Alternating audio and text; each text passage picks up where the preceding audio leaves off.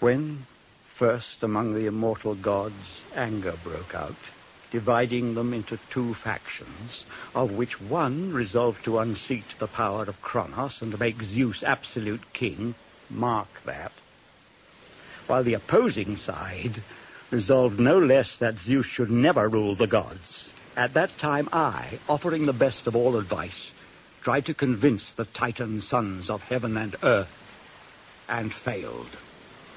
They despised cunning.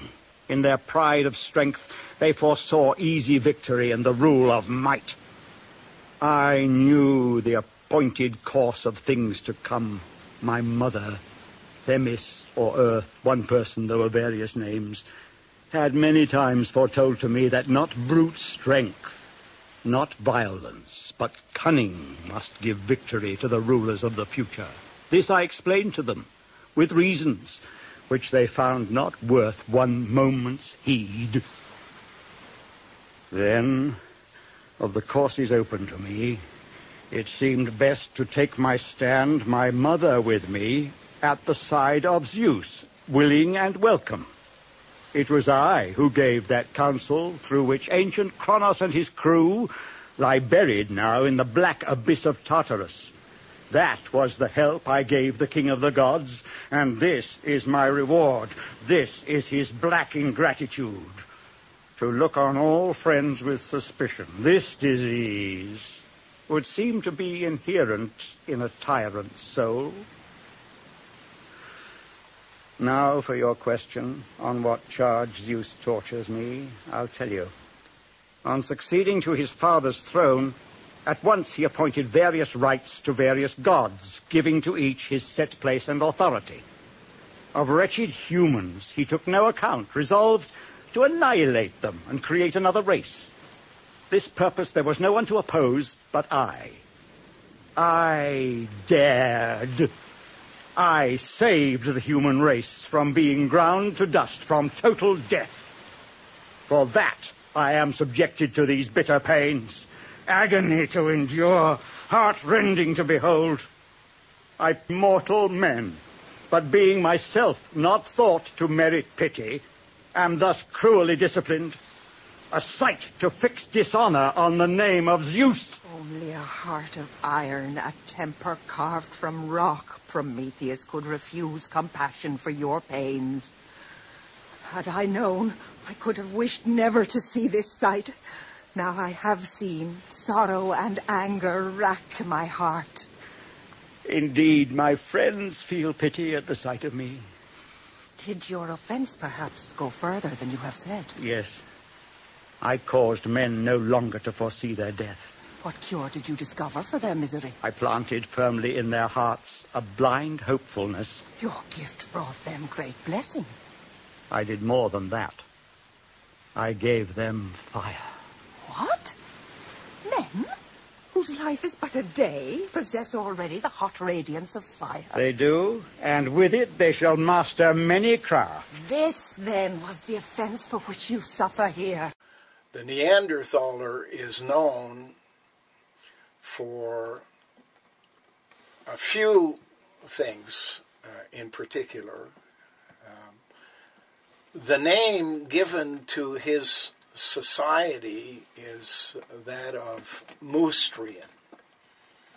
And the Moostrian society in the mountains, the Pyrenees and the southern western side of France and Spain, the Moostrian caves are known to contain a lot of artwork, paintings, and artifacts that suggest that the Moostrians, the Neanderthalers, brought forth fire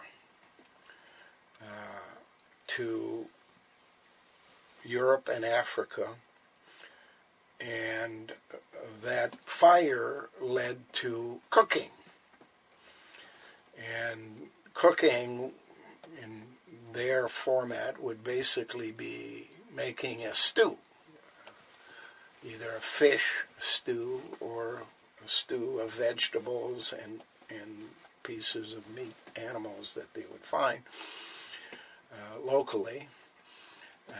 And in order to do the cooking, they had to come up with an invention which suggests the beginning of their activity, and that's the spear. And if one follows the code through, which we don't have time to go into detail today, you would, of course, get to a place in our history where shaking the spear becomes important as a marker along the way to development, and that leads you to the name of Will.I.am Shakespeare.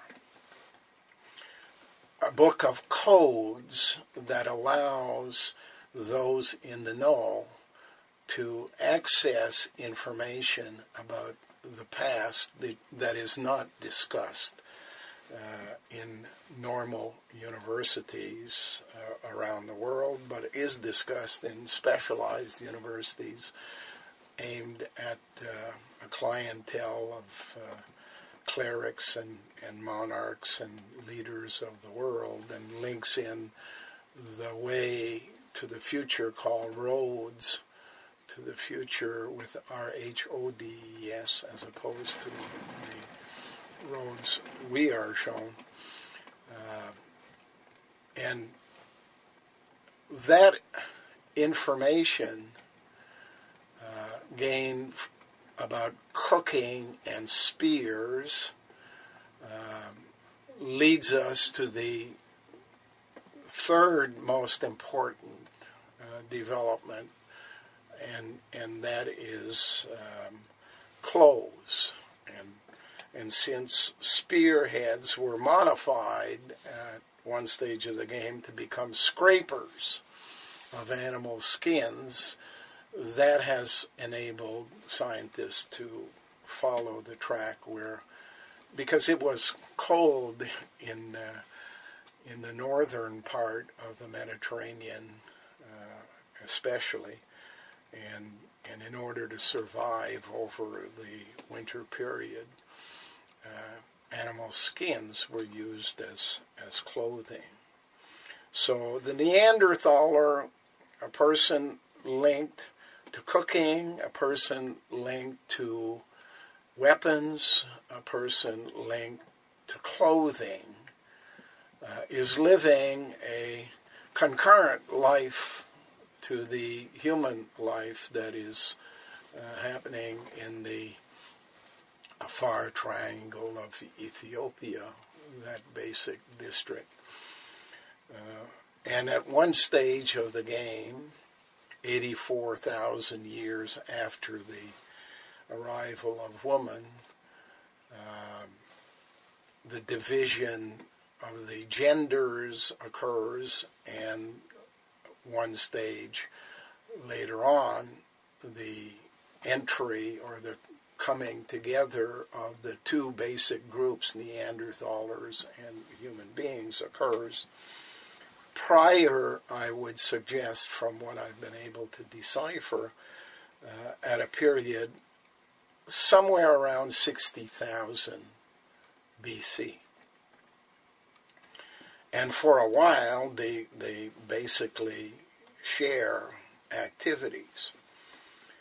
There's a suggestion that among the Neanderthalers, there is a significant number of people whom today we would refer to as